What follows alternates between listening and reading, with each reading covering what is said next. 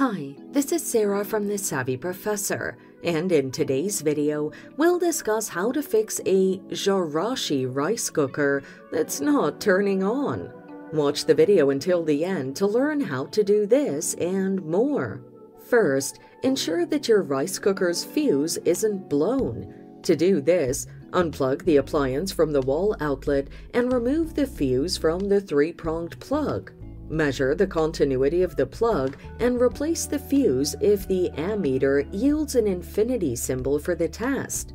If you don't have an ammeter, test the appliance with a functional fuse from another appliance with similar power ratings, such as a kettle. Replace your rice cooker fuse if the appliance turns on when using the other fuse known to be functional. Next, check the continuity of the thermal switch at the bottom of the cooker. To do this, unscrew the bottom cover of the rice cooker and remove it. Locate the thermal switch fuse and test its continuity. The fuse is usually thermally insulated, making it easy to locate. Replace the switch if it's faulty and reassemble your rice cooker. So there you have it. Fixing a Zojirushi rice cooker that's not turning on is that simple. Thanks for watching. Till next time.